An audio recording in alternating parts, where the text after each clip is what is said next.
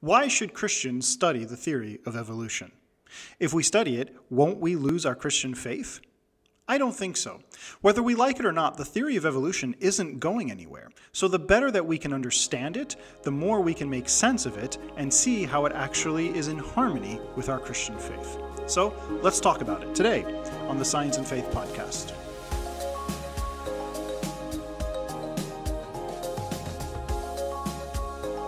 He is the professor for theology and science for the Faculty of Theology at Vrije Universiteit Amsterdam, and he's an ordained minister in the Protestant Church in the Netherlands. He's the author of the book Philosophy of Science for Theologians. He's also co-author of Christian Dogmatics.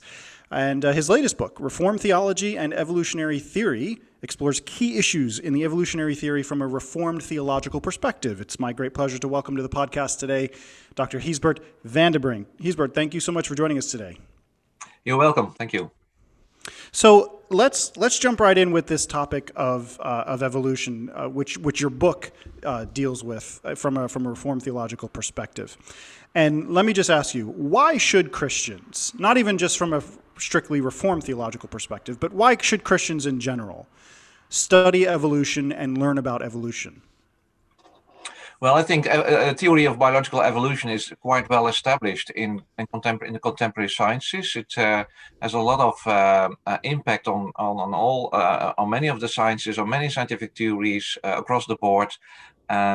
So if you want to become trained in the sciences, for example, or you want to know how we now think things work, you should make yourself familiarize yourself with the theory of evolution. Usually it starts already at secondary schools, where I think rightly so, pupils are familiarized with the basics of evolutionary theory, and it's inescapable to somehow face this theory, I believe. And Christians don't have shouldn't be an exception here. They should also try to study this and try to ask perhaps hard questions as how to relay this theory to their faith. So you don't see evolution as a particularly special area of science any more than we would talk about studying physics or chemistry or ecology or mathematics or any of those other sciences. For you, evolutionary biology is simply just another field of science that Christians should engage in. Yeah, I do realize, however, that it's not just one more scientific theory, and that is because the theory of biological evolution has become associated with so many ideological overtones and interpretations, especially atheistic ones. That hasn't been the case with the theory of gravity in physics, for example.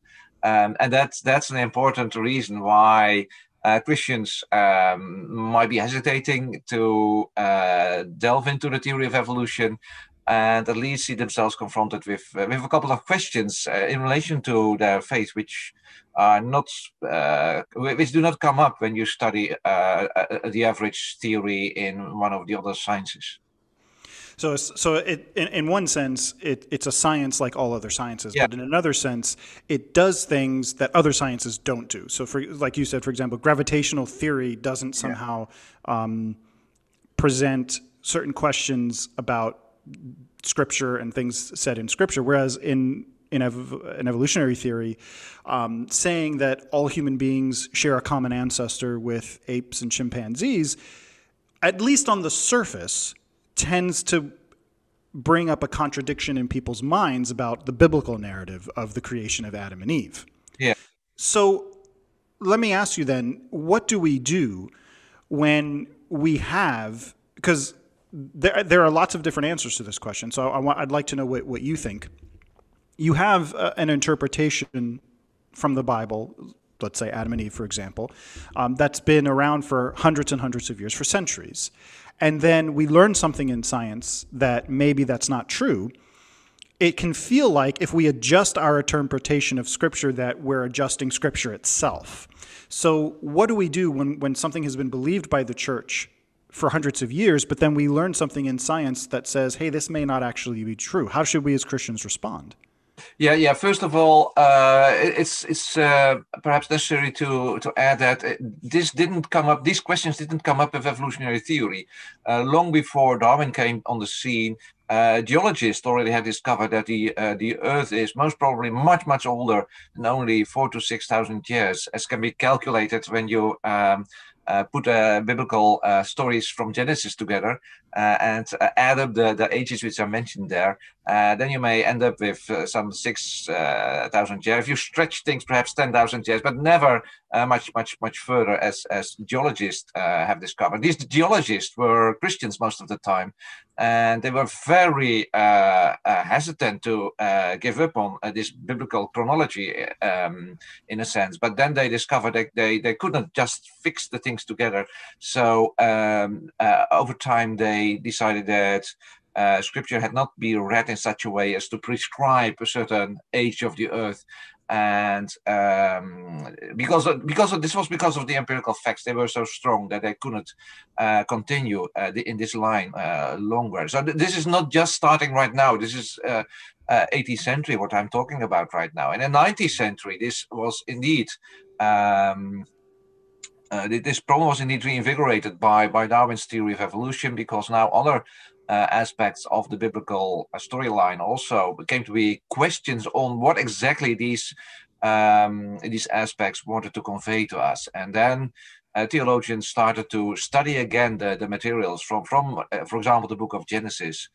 And they also found out that there are quite some parallels to these stories in other Near Eastern, ancient Near Eastern cultures. And they came to see what exactly is so special about the biblical stories. And that doesn't have to do with the ages, but it has to do with the theological message, with the message that it's God who created heaven and earth. And it's God who took care of humans to emerge, and took special care to humanity to come into existence. So I think to some extent, one can say that evolutionary theory has helped Christians to come to a better understanding of what is actually so special and so costly about the message of the first chapters of Genesis. So as you've written broadly about evolutionary theory in your book. So as a theologian and as a pastor and as a Christian, as you've approached the evolutionary topic, were there any precautions or were there any dangers that you wanted to avoid as you approached this topic? When I was first in seminary, one of my first semesters in seminary, I had a seminary professor say that as Christians, when we approach theology and we approach the Bible, we should be careful to take into consideration, for example, the historical interpretations of the Bible, for one thing. Second thing is take into consideration a broad denominational perspectives on the Bible and on theology. And so there were some pitfalls that my professors wanted me to avoid. That is keeping a narrow mind and going in with just one position and looking to reinforce that position. As a theologian, pastor, and Christian, as you were approaching evolution, did you have any precautions in mind? Was there anything that you wanted to avoid or any dangers you wanted to escape as you approached it? Yeah, definitely. First of all, I had to learn myself as well to be open-minded. I stem from what I sometimes call a latently creationist background. So it was not very open or explicit, but implicitly it was creationist. So in my own case, there was a reticence to take evolutionary theory seriously, to have an open mind to it. So it took a while before I met scientists who were Christians and who told me that we cannot get around without evolutionary theory. So we just need this theory in our work to be taken seriously. So that finally made me come up with a more open mind to study it. On the other hand, secondly, I also see many precautions for those who are too enthusiastic or think it's innocent to study evolutionary theory. I had a professor who said, well, it doesn't matter whether evolutionary theory is true or not. Evolutionary theory just tells us how God did a thing. It's nothing more than that. And that's too innocent. That's too naive, I believe. So that's because precisely what I pointed out earlier, that in the course of history, evolutionary theory has become entangled with so many ideological views, and so many atheists are using evolutionary theory as a kind of platform to launch their ideas and to suggest that if you accept evolutionary theory, you should become an atheist. These are pitfalls that I try to point out to my students, that that have to be very well aware about of where they could safely go as Christians, and where there are areas where it becomes ideological and where they should be very cautious not to proceed. So one of my students actually came up with a nice metaphor. He said the sphere of evolutionary theory is like and everything associated with it. It's like a morass, and you are a kind of guide. So you point out this is a path you can safely walk to the end, but here you should be careful not to go further. And I like that metaphor, because that's what I try to do in my book. I try to disentangle the, let's say, scientific, factual parts of evolutionary theory with which we just have to come to terms, whether we like it or not. And I try to distinguish these from the more ideological overtones and the elaborations in ideological directions, which we should definitely be very critical of. Yeah, and it seems that as you read the historical responses to Darwinian evolutions, particularly Darwin's two books, On the Origin of Species and The Descent of Man, even back in the late 19th century, when you read the responses that were written then to the publication of those books, there seems to be a lot of concern on the part of theologians, the theological responses. There seems to be a lot of concern about the potential implications, the philosophical implications of this, and that there was a lot of concern about the idea of God being left out, the designer, all of these important aspects of the Christian faith. It seems like this was not something that was developed by new atheists. This was not something that was developed in the late 20th or even the 21st century. The concern about evolutionary theory seems to go all the way back to the very beginning. I put that in quotation marks because evolutionary theory didn't begin with Darwin. But in Darwinian evolution, this seems to have been a real problem in people's minds from the beginning. Yeah, that's right. Yeah.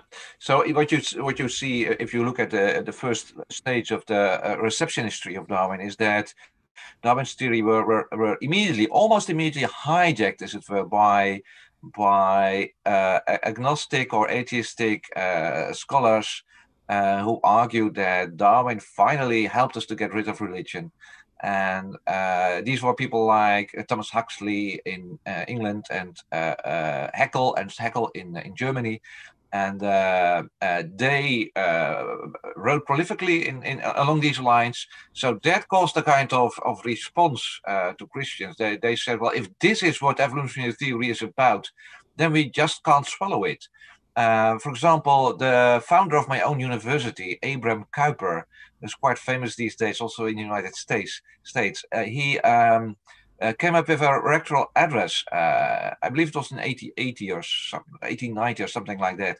And he, in this address called Evolution, simply Evolution, he warned his audience against the perils and the dangers of evolutionary theory, because he had read Haeckel and Spencer and so on. So he had this ideological elaboration of evolutionary theory in mind. And at the very end of the lecture, he says, well, if you just try to disentangle things and just look very in a clean way to the idea that forms of life might emerge from each other, then a Christian has nothing against that, he says. But it's just the ideological way in which it was hijacked, as it were, which made Kuyper and so many other Christians so very critical of evolutionary theory. Charles Hodge is another case in point here. So it's really important for Christians today to distinguish between evolution and evolutionism, or what we could say the scientific theory of evolution and the materialistic philosophical aspects of evolution that sees evolution as a worldview, having explanatory power for the world. So ideologically, Christians need to be careful about how they accept evolution, what aspects of evolution they accept. But what happens when you've got young Christian minds? I mean, teenagers, for example, who are told that, the world is young, relatively young, or that Adam and Eve were the first humans created.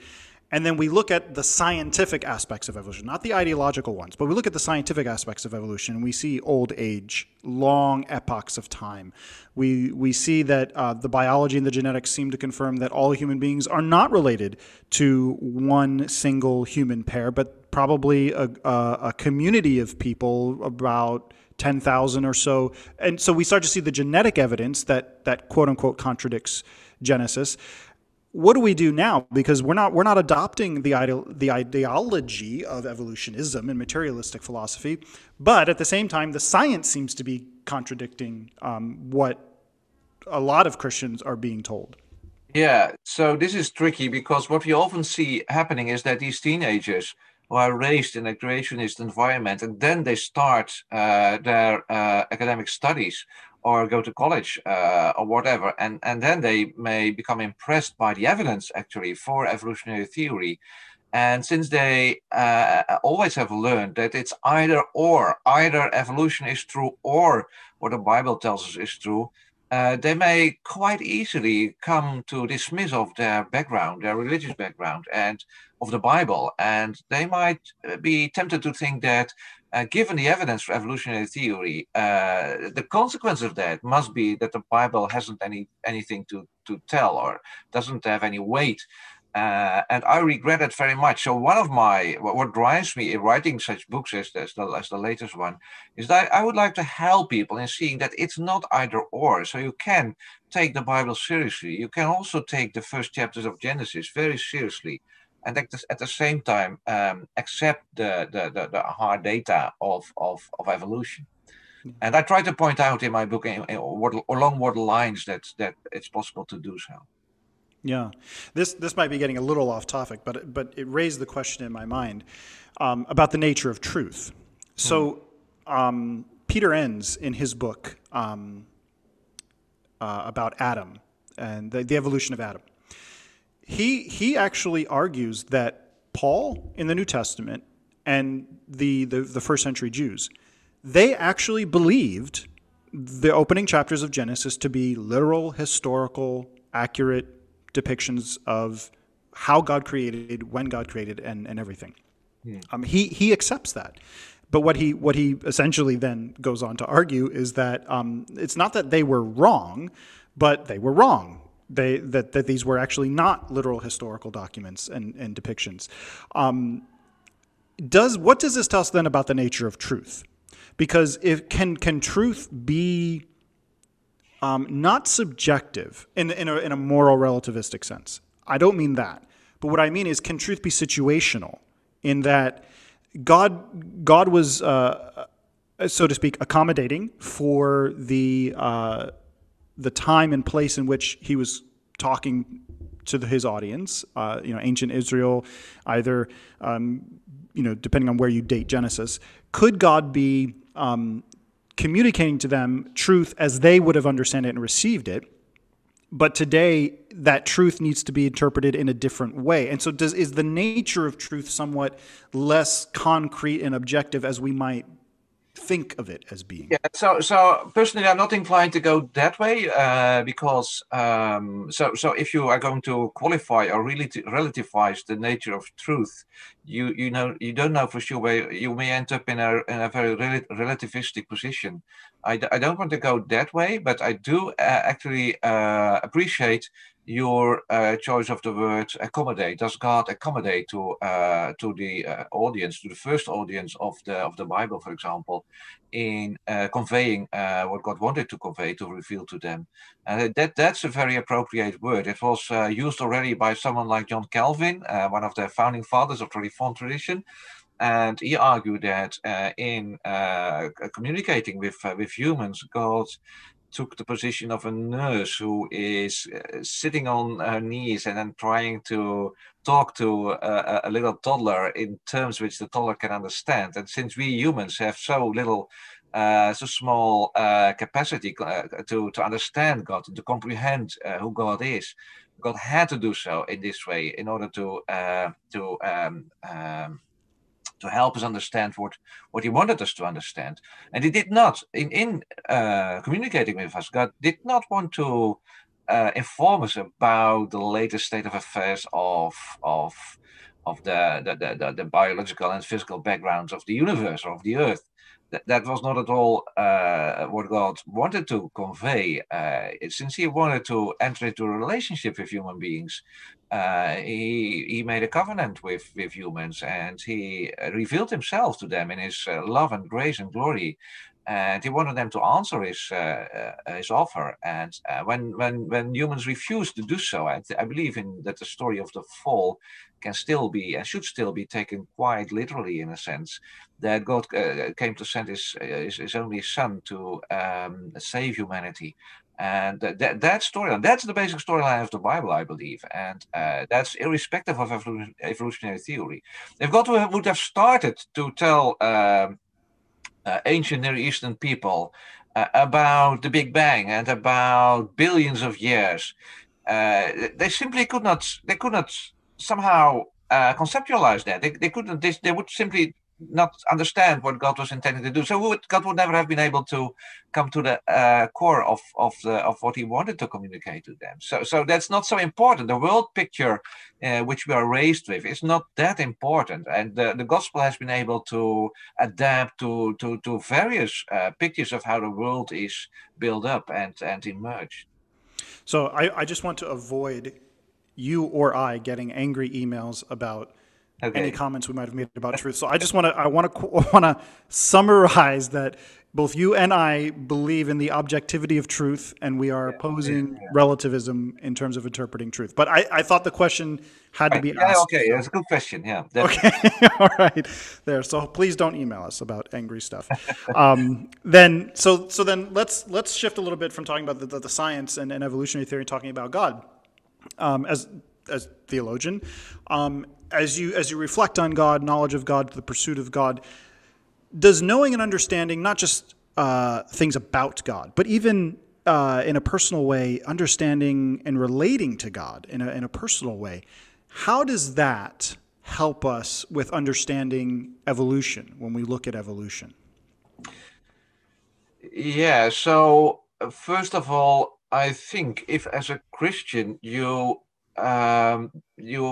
base the confidence which you have in life is based in your relationship with God and in the trustworthiness of God and the reliability of God's promises, then perhaps you won't be blown away so easily by something like evolutionary theory. You can perhaps stand out, and in a sense that you are able to realize that things might be different on that score than you had ever imagined they were. But since you are sure of God being there and of securing your fate and being your Father, your life being hidden in Christ with God, as Paul says somewhere, that doesn't matter that much how actually the world came into existence or how biodiversity emerged. This might easily be relegated to the realm of the scientists. You can say, well, that's for them to sort out. It's not that my faith is dependent on that kind of theories, because it's much wider and much deeper than that. Sometimes it seems that when Christians vehemently oppose evolutionary theory, there's a kind of anxiety behind this, which you shouldn't expect from Christians, I would say. Yeah. So that's one way, at least, perhaps the most basic way in which faith in God can help you to come to terms with evolution. Now, let's flip that. Let's turn that around and say, okay, as Christians, let's look at evolutionary theory. Let's look at the evolutionary narrative from beginning to present, from Big Bang to COVID. And we see that evolutionary narrative unfold. We see all the universe developing and changing. As we look at that, I guess this kind of comes from more of a natural theology position. Is it okay for us to read that evolutionary narrative and draw conclusions about God, about His nature and His character? Is there something to be learned about God by studying evolution? Yes, definitely. I think so, but in a limited way. so many Christians, in many Christian traditions, you have this fabulous metaphor of the two books. So nature and the Bible serving as God's two books, the two books through which God makes himself known to us. I think this is an instructive metaphor. This still is an instructive metaphor in that nature may serve as God's first book, in which we get to know him in the first instance, and we especially come to know and marvel at his wisdom and glory and majesty. Because if you look into the way in which the universe is built up, and also the way in which various species have emerged over time, this is so extraordinarily marvelous that it requires a mind much greater than ours to devise all this. And it really can expand your appreciation and your wondering about God's greatness if you study biological evolution. I'm definitely sure about that. But having said that, it does you do end up with only a limited picture of God, because you do not so easily come across God's love and grace in nature. There's much suffering, of course, involved in the evolutionary story of the world. And it's difficult, it's hard to understand why so much suffering has been going on for millions of years already on the planet. So there are also quite a lot of things which we do not quite understand, and which is hard to reconcile with what we thought and the image of God would look like. So that's why we definitely still need the Bible. We cannot suffice with nature, but because the Bible says it's in Jesus Christ that you can find the love of God, and not necessarily outside, not necessarily all over the place, but look at Jesus Christ, because it's in Him that God has revealed all His character, as it were. So that's the way in which the two cohere, in my view. The two books of God go here, and that's what we can learn and what we cannot learn from nature. Yeah. So using just kind of thinking about your response, I'm going to use an imperfect illustration. But if I wanted to get, I'm a huge Harry Potter fan. I love the Harry Potter books. If I wanted to get to know J.K. Rowling as an author, I could read the Harry Potter books. And there's some insight to be learned about who she is as a person, how her mind thinks, the kind of imagination in her world that she's created kind of is a reflection of who she is as a person. So there's something to be learned about her. But that's very, very different and very, very limited to, as opposed to doing something like reading her autobiography or interviewing her personally, or talking with her, over a cup of coffee. Those are far more intimate and effective ways of knowing her personally than just simply reading the Harry Potter books. And so would you agree that it's kind of like that, where like we can read the evolutionary narrative and say there's some cool things, insights that we can gain about God from reading the evolutionary narrative, but they're limited and they have their purpose, but you've got to go beyond that to Scripture to learn more about God. Yeah, thank you. I think that's a very appropriate metaphor. So if you want to get to know an author of a book, you learn so much more when you would be able to talk to him or her than just reading the books. Although you can learn some things by reading the books of the author. That's a very apt way of putting it. Good. Well, his new book, Reformed Theology and Evolutionary Theory, it explores the key issues in the evolutionary theory and theology debate. So if you're interested in that topic and looking to maybe resolve some conflicts that you have in your mind, or you have some questions that you want to explore further and kind of resolve some of those issues, I cannot recommend this book highly enough. It's very well written, very easy to understand, and it's just a great book that kind of brings the two worlds of evolutionary theory and Reformed theology together in a helpful way. So I would highly encourage each of you to pick up a copy of the book. It's published by W.B. Erdman's Publishing, and it's available on Amazon, and you can order it today. And I was actually browsing on Amazon yesterday, and I noticed I think it's on sale. So I think the publisher has it on sale. So go ahead and pick it up, a copy. And if you guys have a question about evolutionary theory, about Reformed theology, or any other topics that we cover here on the podcast, please feel free to reach out to us, and we'll be able to respond with those as best we can. Gijsbert, want to thank you again for being on today. It's been a real pleasure and a joy to talk with you. It was my pleasure. Thank you.